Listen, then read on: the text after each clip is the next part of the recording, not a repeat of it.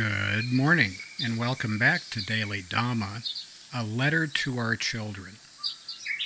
Today is June 24th, and our reading is lust. He gave the word to slay and slew the little children. And that's from a traditional carol. The third deadly sin is lust, as in sexualizing children, normalizing hookup culture, and inundating the world with pornography.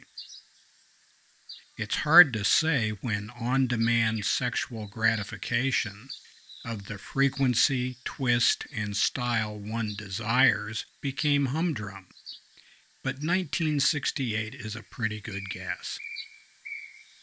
Sex education to reduce teenage pregnancy, wider use of the pill, relaxed obscenity laws, no-fault divorce, and social welfare quote-unquote reforms ushered in an age of single parenthood like none ever seen before. It was hailed as a great leap forward for women, but we'd argue it freed men to be less responsible. It hasn't been great for families or children either. But lust is bigger than sex. Uncontrolled or illicit desires and appetites are rampant far beyond the bedroom. Lust for money, power, and blood have always been with us.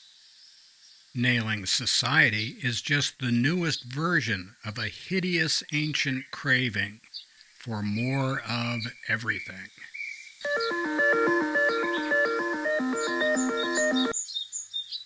Frankie goes to Hollywood. Two tribes. Are we living in a land where sex and violence are the new gods? Well, I'm not so sure about them being that new. I'm sure that perversity and lack of attention to family and bad things happened a long time before 1968. And that's not to say that everybody's got to do it in a straight-laced way or they don't have value as human beings or anything of the sort. But we live in a world of consequences. And when we elevate sexual gratification, lust of any kind, not just for sex, but for money, for power, for control over other people, when we do that, we are setting up a dynamic that has very bad consequences.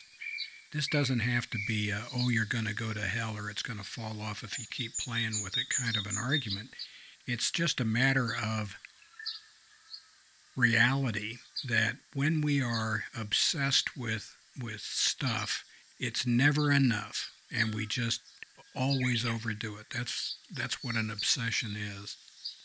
And we have a hideous ancient craving for more of everything that we don't really need to tickle and excite. And yet our education, our media, our entertainment, our society glorifies this stuff. And boy, we're not down with it. Just a quick reminder that the 19th, 20th, 24th, and 25th episodes can be found in the playlist Daily Dhamma, Deadly Sins, Precepts, and Their Opposites, in which we talk about the 5 precepts, the 7 deadly sins. We do our version of the Scout Law, and we talk about other steps people can take that will make their lives more useful to our fellows. We encourage you to take a look at those. Please look at the description box below, where you'll find the table of contents for the book, Daily Dhamma, Letter to Our Children. You'll find the contents of the 9 playlists that we put together for the YouTube channel, and give a listen to them. They're grouped by topic. If you're of a mind, please like and subscribe to the channel, and if you wouldn't mind stopping by Amazon and picking up the book in either Kindle or paperback form, would be much obliged. And happy trails to you until we meet again.